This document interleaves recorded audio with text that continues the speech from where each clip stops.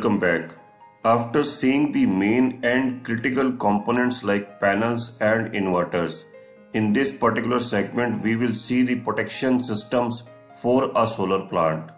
The protection system in a solar plant consists of four components. The first component is ACDB, AC distribution box. The second component is DCDB, DC distribution box. The third component is lightning protection system, and the fourth component is earthing protection system. Let us see them one by one, beginning with ACDB. ACDB in a solar plant is installed after the inverter. It receives input from the inverter and feed it into the building's electrical panel and MCB.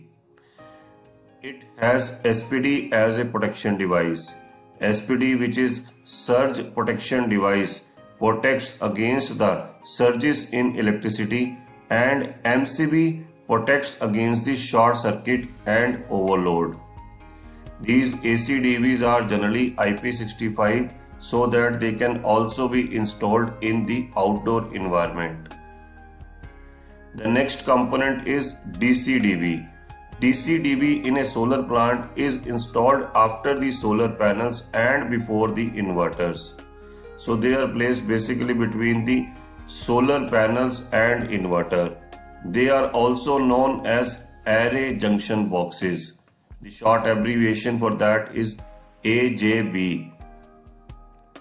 It has protective devices like SPD, fuses and MCB. SPD protects against any kind of surges in the electricity line. Fuse and MCB protects against the short circuits. DCDB is also used to isolate the solar panels during the maintenance activities. Now let us see what protection we have for the lightning strikes. Lightning protection system is also very important for a solar plant, as the structure and framing of the solar panels is completely metallic and has the risk of lightning over them. Therefore, they need to be protected from the lightning strikes. Early streamer emission or conventional type systems are used for the lightning protection. This kind of protection system captures the lightning and safely pass the extremely high current to the ground so that the necessary components like the panels and inverters and structure can be made safe against the lightning strikes. Last component in the protection system is earthing. Let us see about the earthing. Earthing is one of the most important and also most neglected components of electrical installations. This happens in the solar plants too.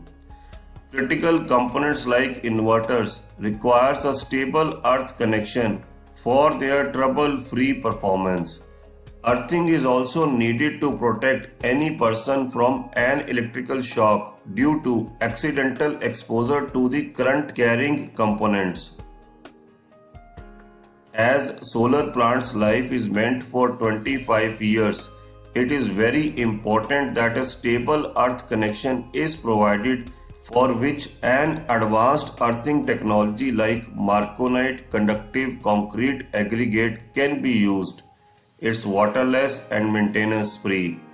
It helps in providing the stable performance to reduce the nuisance tripping of the inverters. This was all about the protection systems in a solar power plant. Thank you so much for watching this. I see you in the next segment.